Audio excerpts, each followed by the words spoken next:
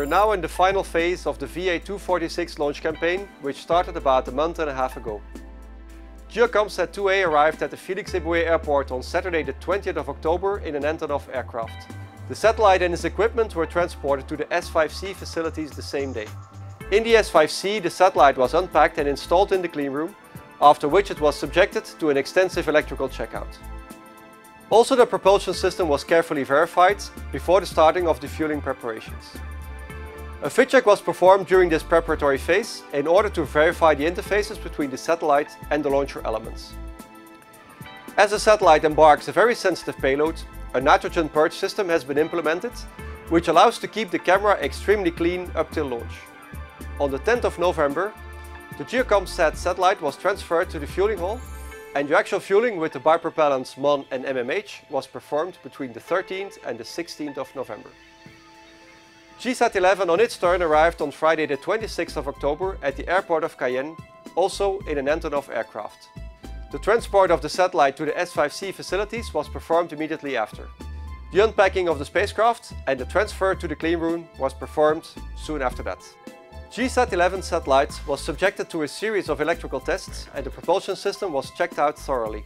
On the 7th of November, the GSat-11 spacecraft was transferred to the S5B fueling hall. The fueling with MON and MMH took place between the 10th and the 14th of November. The launcher integration activities were performed first by the unloading and the verticalization of the main cryogenic stage in the launcher integration building, followed by the arrival of the two strap-on boosters and the upper cryogenic stage with its avionic bay. After 17 days of mechanical assembly, avionic and fluidics control, the launcher was ready on November 15th to roll out to the final assembly building, also called BAF, for 12-day final preparation phase.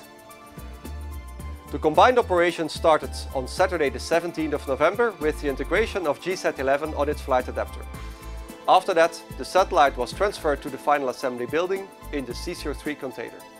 The upper satellite was integrated onto the cylinder structure soon after that. GeoCommSat 2A on its turn was integrated to the flight adapter on Wednesday the 21st of November and was transferred to the final assembly building the day after in the CCO2 container. The Korean satellite GeoCommSat 2A and the Indian satellite GSat-11 were mated on the launcher on November 22nd and 23rd. The Launch Readiness Review Board authorized starting the countdown. First major step of the final chronology will be the launcher rollout to the launch pad. Rollout activity started early this morning at 6 AM Kourou time. The launch table is pulled on rail tracks to the launch pad, and 2 hours later the table will be in its final position for D0. Tonight, the launcher and the launch pad will be ready for the last Ariane 5 launch of the year.